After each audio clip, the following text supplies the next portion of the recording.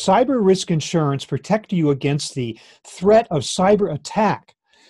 My speaker today is Conan Ward. He is President and General Manager of RubiQon Risk. Conan, welcome. Hi, thank you for having me. So I want to ask you about the current availability of cyber risk insurance for manufacturers. Is this a relatively new option, or has it been with us for a while? Well, manufacturers over the last few years have represented a larger percentage of the overall buying commercial public with respect to a dedicated cyber insurance offering. I think one of the developments that is of particular concern to manufacturers is traditional property and casualty products, particularly property, had been utilized by manufacturers in the past to cover a degree of cyber risk. And it was often called silent cyber because the coverage wasn't actually declared. And those kinds of traditional markets really didn't have a ton of experience underwriting the cyber product, and a lot of them were have found themselves in litigation over some of the bigger losses, like NotPetya and with Maersk and Maersk, which were headline losses in the commercial market. But there were disputes over coverage items, and those traditional policies really aren't built to suit the needs of buyers with respect to the post-loss activity that goes on after a cyber event. Well, how long has it been since it was more specifically targeted at that threat, the industry in general, and that a product is designed specifically for that purpose? Yeah, the cyber dedicated product has existed for a while. It's begun to mature over a number of years. It really started in the errors and omissions market with respect to professional liability, but the policy itself is quite multifaceted and picks up all manner of costs associated with a breach. And with respect to manufacturers in particular, I think, with the advent of internet-facing factory floor items and Internet of Things issues, we're seeing more and more threats with sophisticated malware that can attack those kinds of machinery and really bring manufacturers problems. With the growing number of different types of threats, have you had to change the language in the product, or is it always just been kind of an umbrella that would cover just about any type of cyber event? Well, I think it's, in terms of covering an actual cyber event, most of the policies that are dedicated cyber policies out there will pick up most of the different attack vectors. I think where buyers should be somewhat concerned, particularly manufacturers, is there is not a physical damage coverage grant with respect to every cyber policy. So, for instance, if a piece of malware were to get into the machinery on the factory floor and fry that machinery, not all policies, even in a dedicated cyber sense, would respond the same way. Mm-hmm. And so you have a lot of the brokers working very diligently to try and figure out how to bridge that gap, because the property insurers have said, we don't want to cover that kind of thing. And the cyber offering hasn't always kept up. And so what I would tell manufacturers is be pretty diligent in your discussions with your broker and make sure that you run through some loss scenarios and really make sure that you're getting the kind of coverage you want.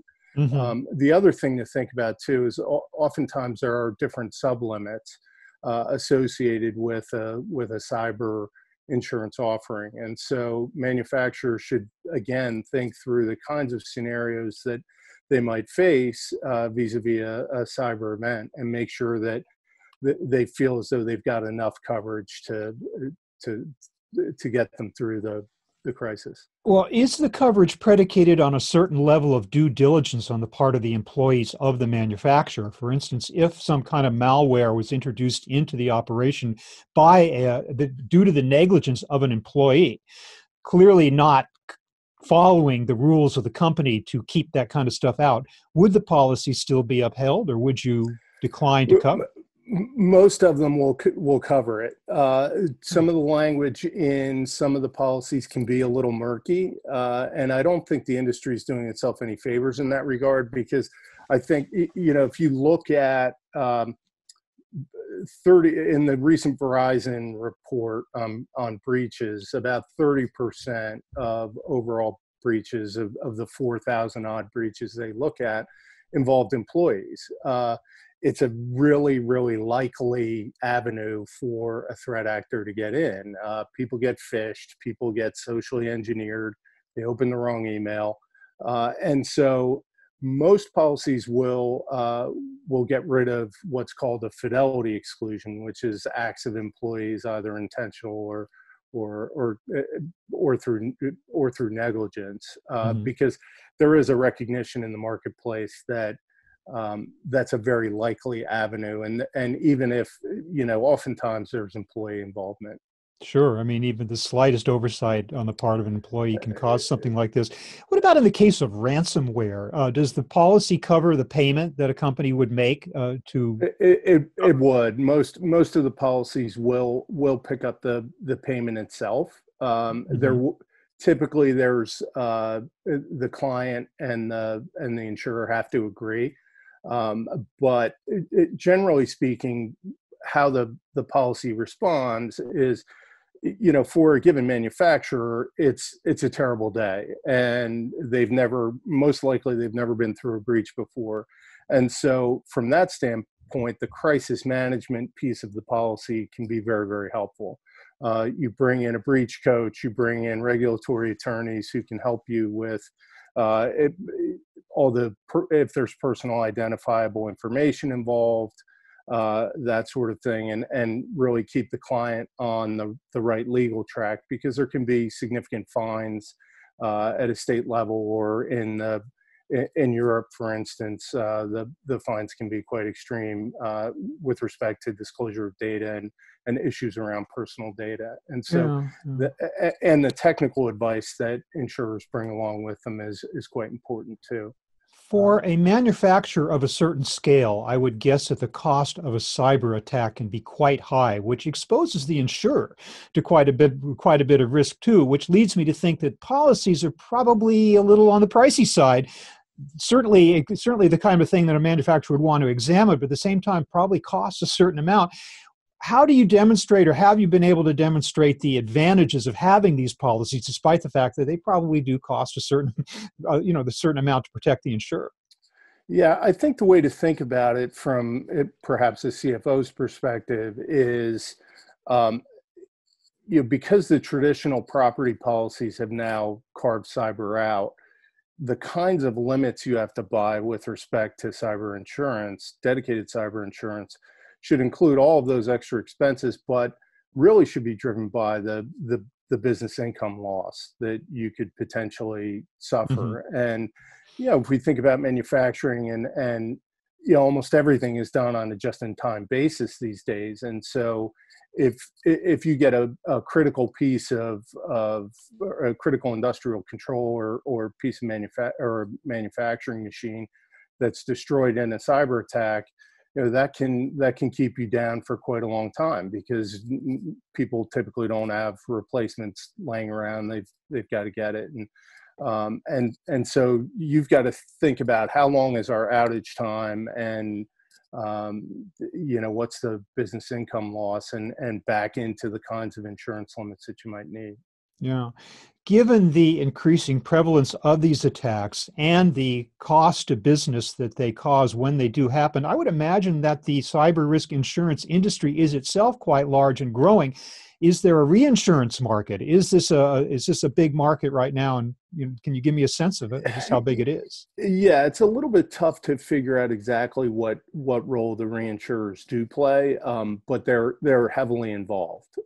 They sit behind most of the larger companies. And if you look at 2019, for instance, the market's still young enough that it's quite concentrated. 51% of the standalone cyber market sits with about 5 players.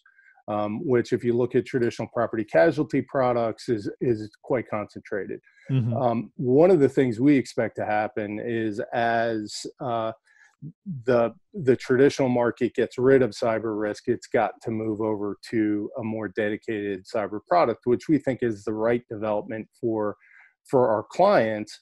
But we need to meet that capacity need, both in terms of physical damage coverage and those larger limits that are going to be required for business interruption.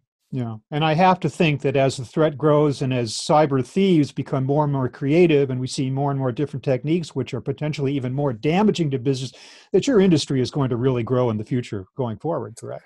We think so. We think so, and I mean that's and I think most people would agree on that. And rate movement, insurance is a supply and demand business generally. And when cyber has been one of the slower markets to move up from a price standpoint, but it's starting to happen, which tells us there's a little bit of capacity dislocation. I think an important thing for manufacturers to think about too is in terms of the threat base.